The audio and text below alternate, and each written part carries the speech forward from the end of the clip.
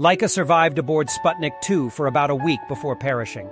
In 2002, it was revealed she died a few hours after blastoff due to overheating and stress. After circling Earth more than 2,000 times, Sputnik 2, with Laika's remains inside, burned up upon re-entering the planet's atmosphere in April 1958. In August 1960, Soviet space dogs Belka and Strelka became the first animals to circle Earth and survive.